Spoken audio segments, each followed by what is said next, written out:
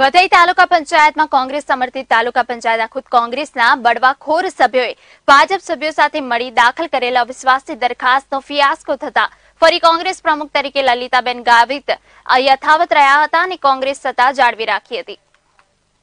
કોંગ્રેસ શાસિત તાલુકા પંચાયત વઘઈમાં કોંગ્રેસના આંતરિક વિખવાદ બહાર આવ્યા બાદ કોંગ્રેસના 7 સભ્યોએ પાર્ટી સામે બળવો પોકારી ભાજપના 5 સભ્યો મળી વર્તમાન પ્રમુખ લલિતાબેન ગાવિતને પ્રમુખ પદેથી ઉથલાવવા માટે અગાઉ 15 દિવસ પહેલા અવિશ્વાસની દરખાસ્ત રજૂ કરી હતી।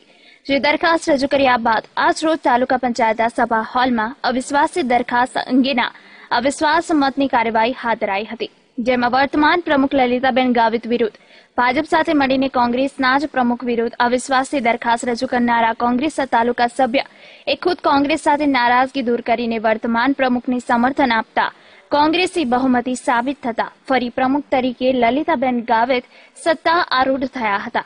જ્યારે કોંગ્રેસના 2 સભ્યો એ નારાજગી વ્યક્ત કરી તટસ્થ તપાસ કરી મતદાનમાં હાજરી આપી વિશ્વાસનો મત આપ્યો ન હતો, જ્યારે માજી કોંગ્રેસના સામાજિક ન્યાય સમિતિ અધ્યક્ષ ગેરહાજર રહ્યા હતા। જ્યારે કુલ કોંગ્રેસના જ 8 સભ્યોએ આંતરિક વિવાદ ભૂલીને કોંગ્રેસના જ વર્તમાન પ્રમુખને સમર્થન આપી ફરી કોંગ્રેસે સત્તા ટકાવી રાખી હતી, જેમાં ભાજપે કોંગ્રેસ સાથે મળીને કોંગ્રેસના ગઢને તોડવાનું સપનું અઘરું રહ્યું હતું। જ્યારે કોંગ્રેસ સમર્થિત તાલુકા પંચાયત પ્રમુખની અવિશ્વાસની દરખાસ્ત સુરસુર્યું થતા કોંગ્રેસનો ગઢ યથાવત રહેતા કોંગ્રેસી કાર્યકરોમાં ખુશીનો માહોલ જોવા મળ્યો હતો। પટેલ હિતાર્થ સાથે લાઈવ ગુજરાત ન્યૂઝ ડાંગ।